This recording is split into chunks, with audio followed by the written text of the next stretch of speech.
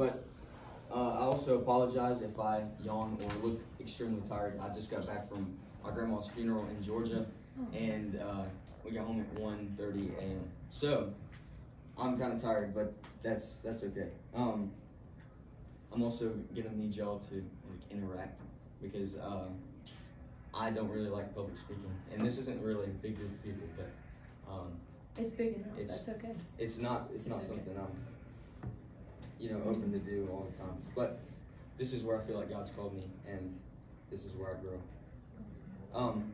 So I came up with 5 different ways that God speaks. Number 1 is through other people. What's up? Number 1 is through other people, like me sharing with y'all today. God can speak through me so you can hear, and he can also speak through you and for me to hear. So it's all like a big circle. We can all hear from each other, but hear God's voice through each other. God doesn't call us to be, God doesn't say that the call to be a Christian would be easy. So we have to live accordingly. And this way, we can encourage each other and hear God speak through each other in these, God can use dreams to speak through us, to us. We see this example in Genesis when he's speaking to Joseph. When the Pharaoh has dreams and Joseph used the dreams to interpret, what God's trying to say. God can also speak through his word. I think this is the main one that we can run to. God's words are all throughout the Bible. It's one that we can access very easily. God can speak through his Holy Spirit, but we have to be open to it. We can't be closed off. We can't have a hard heart. It's the inner man in our heart that can hear God. And some can hear an audible voice. I'll find the scripture. John 12:29. It says, when the crowd heard a voice, some thought it was thunder, while others declared an angel had spoken to him, and some heard God. So like we can hear, like y'all are hearing me now. Some of y'all might hear my tone of voice different than others. And it's the same way with God. Some people heard thunder, but other people heard God speaking to them. And some declared they had an angel speak to them. So yeah. I have a short testimony type thing. We had a prayer and worship night. When was that? Wednesday or Saturday? Saturday. Wow. Anyways, so we had this prayer and worship night, and I was praying with Pastor Josh about this today because I was just trying to scrounge up some notes. But I felt this I don't know, I just felt like I needed to go home and pray with my family. And so I texted my mom and dad and asked if when I got home we could pray as a family, and it was good. It wasn't like just, we prayed, but my little brother, Caden, he's 15, he kept like pointing on, he had this kid on his heart that he felt like God was telling him that he needed to lead to Jesus. And then the next morning, Caden was somehow allowed to get on the Xbox and play Fortnite or something, I can't remember. But he comes running in the kitchen and he's like, Lewis just got saved. Lewis is the kid. Lewis just got saved over the party chat. And I was like, oh my goodness, like God, I'm not necessarily saying God used me to pray with my family for that to happen, but I feel like God used that in my life. He spoke to me so that Caden could tell us what God spoke to him and how that played out. And that was just real encouraging to see. God delivered just some 8th grade kid through a Fortnite chat to him. So I play baseball, and so like I'm gonna like go off of like on an analogy. So we're all here, we all play sports, or anyways. I'm gonna say like God's our coach, and if we don't listen to what our coach is telling us and how to fix, like for instance my swing, if I'm swinging wrong and my coach is like, here, this is what you need to do, here's some fundamentals, and here's some ways you can get better and improve, and in the long run this is how you can improve your swing overall. If I don't listen to what he has to say, then I'm just gonna keep doing what I'm doing. And that's the same thing with God. If God is speaking to us for us to change something and we completely blow it off, then we'll never be changed, and we'll never hear God because we aren't listening. I have 2 Greek words. These are not by me. These are by my wise grandpa, who's a pastor. But he explained to me there's 2 Greek words used. I'm not sure where they are in the Bible, but number 1 is logos, or logos. That's what it's spelled, but I think it's logos. And this is the written word of how God speaks to us. And then there's rhema, and rhema is in the moment. As we're, just worshiping or reading His Word, it's in the moment God speaking to us. In order for us to hear God's voice, we have to kill distractions. Does anybody have an example of distractions? Phone. Mm-hmm. Other people. Yeah. Entertainment, like shows and music. Oh yeah, daily news. Mm-hmm. Yeah. Our own thoughts. Mm-hmm. Things going on in your life.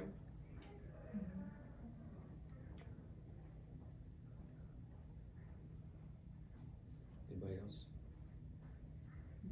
I was going to say music. Music is a big one for me. I'm always listening to music.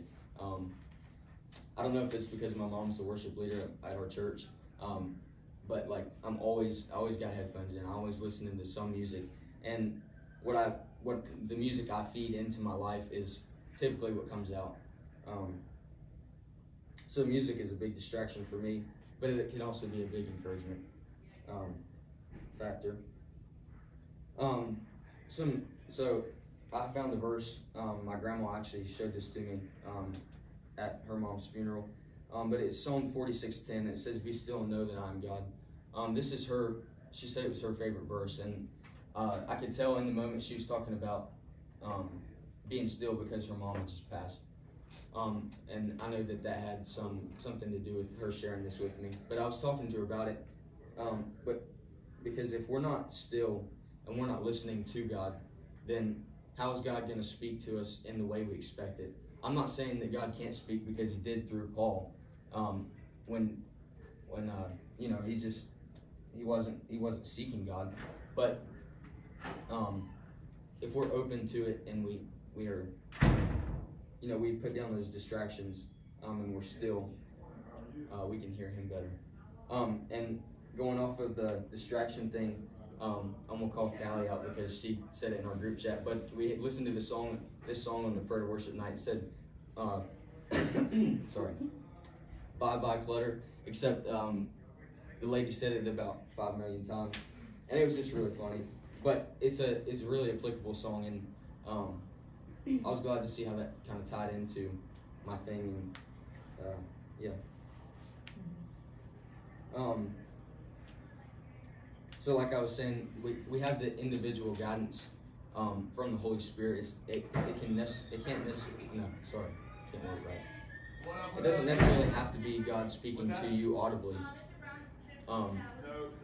but there is that Holy Spirit guidance in our heart that we can have. Has anyone here ever heard God's voice, whether that's audibly, through the Word, through worship, through other people, etc.? Pastor Josh? Yeah. You want to give examples? Yeah. I mean, He speaks to us all the time. I mean, even like the Bible talks about general revelation. So even looking at creation, He speaks to us and shows His works.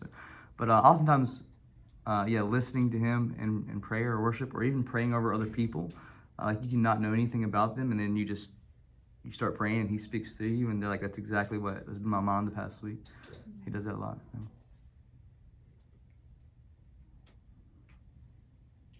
For me, it's like through repetition. Like if the word, like it's clearly from the Lord and it's said once, I'm like, oh, okay. And then if it's said again and then again, I'm like, okay, clearly the Lord wants me to hear this.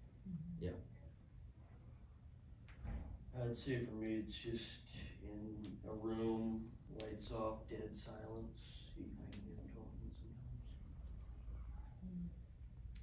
One of my favorite things that a pastor's ever done, our pastor right now has done, was before they start to pray, he pauses. And I love that moment of silence where you're just kind of there, waiting and listening and like preparing your heart to pray. Because so many times, like, let's say the blessing, and then you just start going, you know, but just waiting and then having that moment of silence. I've only ever had one pastor do that, and it's just been awesome. So maybe even try that, just to kind of sit quietly, just to prepare your heart to listen. It's really fun. Yeah. Anybody else? I feel like for me, it's kind of like for my thoughts, like whenever I'm just kind of like a pause, like a moment of silence, it's just like whenever I'm just thinking, sometimes like I just feel like God's speaking to me. Yeah.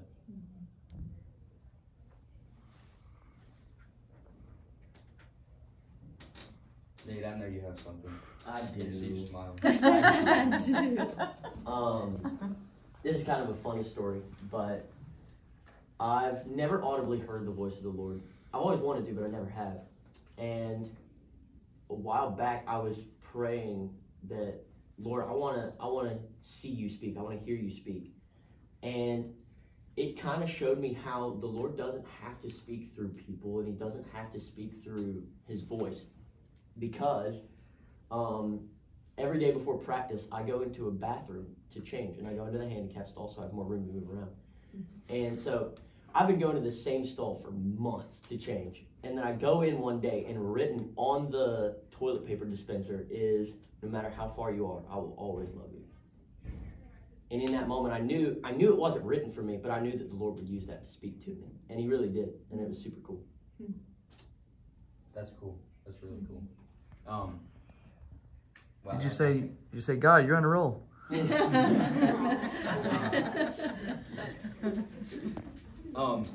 have a personal story. I was actually going through something back in January, early January, and Pastor Josh helped me walk through this. But anyways, I went back into my room and started praying, and I shut the door. There's a verse on it, and oh my goodness, I forgot it. Dang it. But anyways, so I shut the door. I killed every distraction. I told my mom I was going to be off my room praying probably for a long time, and I was.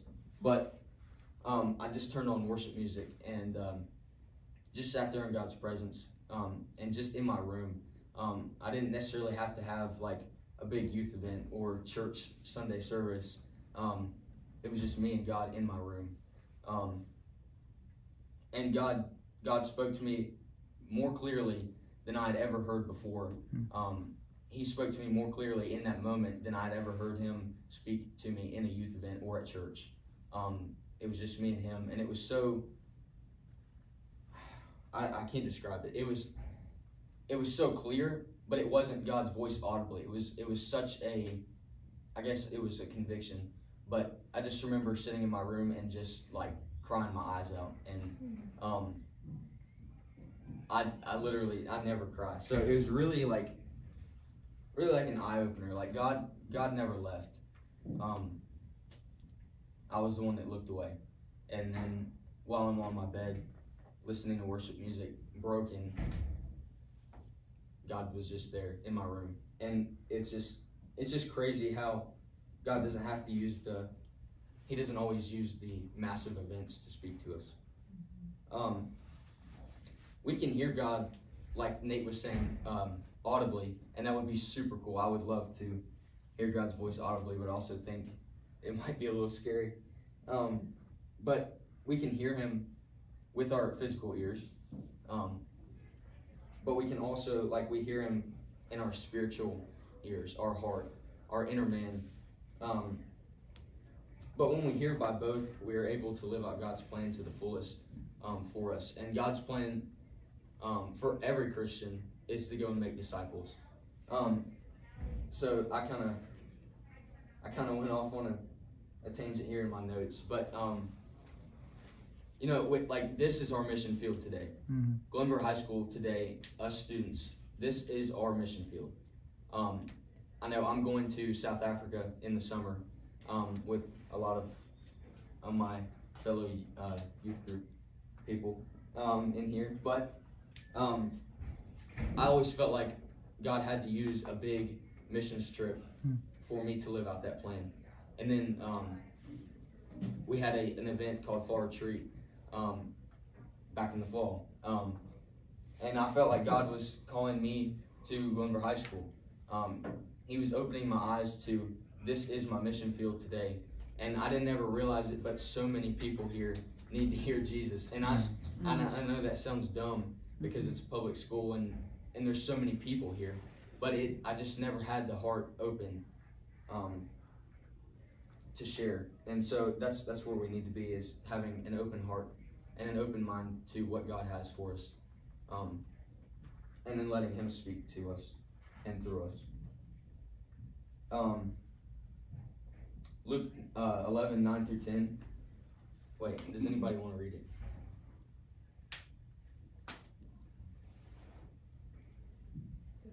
Okay. And it says, and so I tell you, keep on asking and you will receive what you ask for. Keep on seeking and you will find. Keep on knocking and the door will be open to you. For everyone who asks receives, and everyone who seeks finds. And to everyone who knocks, the door will be opened. If we aren't seeking God, then how are we going to find Him? I think the main way we can find God is through His Word, and that's personal for me. Maybe some people hear Him better through other people, like I said, but I feel like the Word of God is where we need to start. If we're not reading our Bible, then we're not gonna be walking His path for us. And then Luke 9:23 says, He said to the crowd, if any of you wants to be my follower, you must give up your way, take up your cross daily, and follow me. So these are just examples of how we can hear Jesus speaking in the Bible, even though it's not directly to us. It was to the people that He was calling to be His disciples, and that is us. But specifically in the time frame. But we have to drop everything. Like Matthew literally dropped everything immediately and left. And we have to be like Matthew. We have to drop our past and just, stand up and go follow Jesus. And that's all it takes. And yeah. So we can hear God's voice through Luke.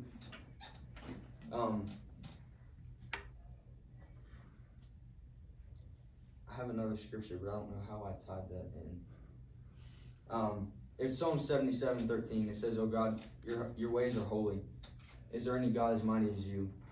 And then Isaiah 55:9 says, "For just as the heavens are higher than the earth, so my ways are higher than your ways, my thoughts higher than your thoughts." I think I was saying we get in our heads and we think that we can live out God's plan without Him, or we think we can live our lives without Him, and it's just not going to work, because God's God. He has control over everything, and His ways are higher. So there's no way we can we can't be living without Him. That's basically all I have. I kind of skimmed over all my stuff, and I'm kind of disappointed that I did. But yeah, so my main point